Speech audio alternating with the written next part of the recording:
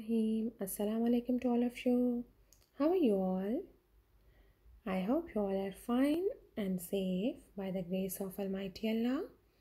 My dear students, as today is Tuesday and the date is 16th of February 2021, this is your mathematics class and here I am Amara, your maths teacher. My dear students, in today's topic we shall learn about the angles in a triangle. So let's learn about the angles. As you can see that we have a triangle here and we know that every triangle has three sides and three vertices. So here we need to measure the angle of the triangle by using the protractor, but before that we have to label the triangle, means we have to give the names to all three vertices. So this is angle A, this is angle B, and this is angle C. So let's start from the angle B, and it looks like the obtuse angle because it looks as greater than 90 degrees. By using the protractor, let's measure this angle, and as we know that this is the center of the protractor and this is the baseline of the protractor. So whenever we have to measure the angle by using the protractor, the center point of the protractor must be on the vertex and the baseline of the protractor must overlap the baseline of the angle. So here is the 90 degrees and the measurement of angle A is 116 degrees. So then we have to write the angle as 116 degrees. So angle B is equals to 116 degrees, and this is obtuse angle triangle because we know when one angle in a triangle is obtuse, then this type of triangle is always called obtuse angle triangle. Now we have to write the measurement of angle B on the vertex so that it will be easy for us to add all these angles because we know that the sum of the angles must be 180 degrees. So to measure the angle A, we have to rotate the protractor.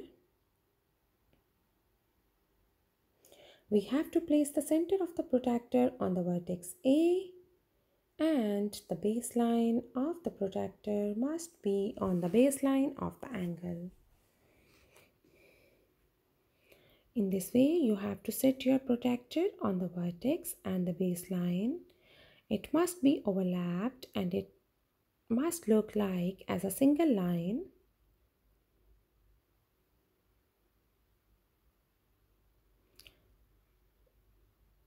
So let's start measuring. Sometimes the angle always confused us, and in this way you can see sometimes it looks as 37 degrees and sometimes it looks as 38 degrees. So let's write it as a 38 degrees, and at the end we can add and we can check if we are getting more degrees, then we can write it as 37 degrees. We have to mark the angle A and we have to write the measurement. Now let's come towards the angle C. Again, in the same way, we have to place the protractor.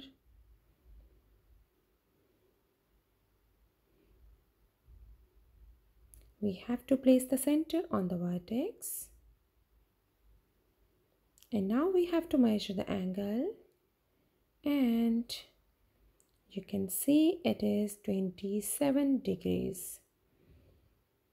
So you have to write the measurement of angle C as Angle C is equals to 27 degrees, and we have to mark the angle. Angle C is 27 degrees. Now to check the measurement, we can just add all three angles, and it must be 180 degrees because the sum of the angles in a triangle is always equals to 180 degrees. But my dear students, if you remember, we were confused about the angle A. So let's check. Yes, when we add all these three angles, we are getting as 181 degrees. So it means that our confusion was correct because the angle A is 37 degrees. I hope you understood about the angles in a triangle, that how we can measure them with the help of the protractor. Now, my dear students, let's learn about the missing angle in the triangle. So, we know that when we add all three interior angles, they measure 180 degrees. So, if we have given the two angles, then to find the third angle, we need to subtract the sum of the two given angles from 180 degrees. For example, if we measure the unknown angle x in the following triangle, we follow the steps like, we can see that in this triangle, we have two angles as 68 degrees and 47 degrees, and one angle is angle x and we have to measure it. So in the first step, we have to add the given angles. So 68 degrees plus 47 degrees is equals to 115 degrees. In the second step, we have to subtract this sum from 180 degrees as the total angle is always equals to 180 degrees. So when we subtract, we get 65 degrees. So it means the angle x that was unknown, it is 65 degrees. I hope you understood about the angles. Just because something is difficult, it doesn't mean you should not try. It just means you should try harder. And I am proud of my students. They always try harder. Thank you, my dear students. Take care. Allah Hafiz.